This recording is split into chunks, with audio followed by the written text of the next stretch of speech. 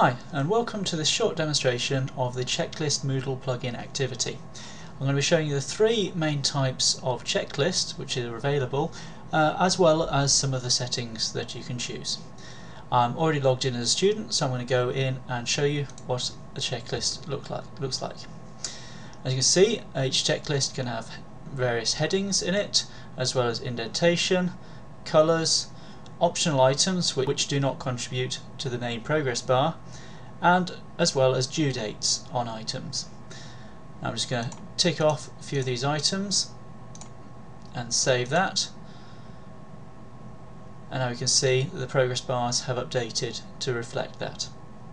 Now I'm going to log out as a student and log back in as a teacher to see what they can see. Right, now that I've logged back in as a teacher, first I want to point out this checklist block on the right hand side, which shows the progress of each of the students through one of the checklists. You can configure that to show different checklists or have multiple blocks showing different checklists. Right, now back to the checklist itself. If I click on it, we can see the preview of the checklist, and we can click on the View Progress screen, and we can see a list of all the checklist items that each of the students has checked off, including the 4 items which we checked off just a moment ago. If I go to the next checklist,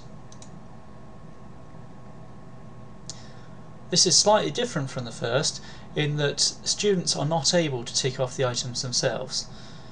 On this checklist, a teacher needs to click on the student and click on the little magnifying glass beside the student's name,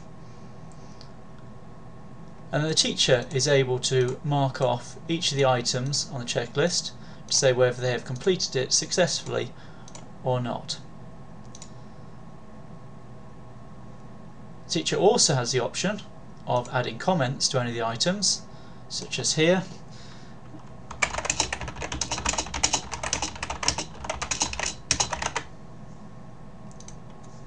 And those comments will be visible for the student.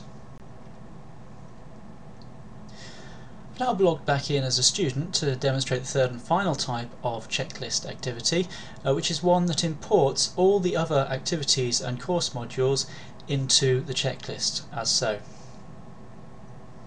As you can see, all the activities from this course are now listed here, except obviously for this checklist that we're viewing at the moment.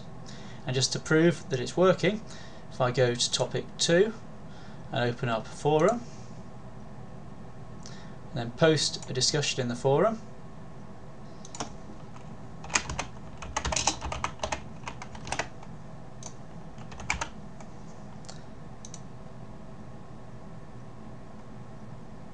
okay,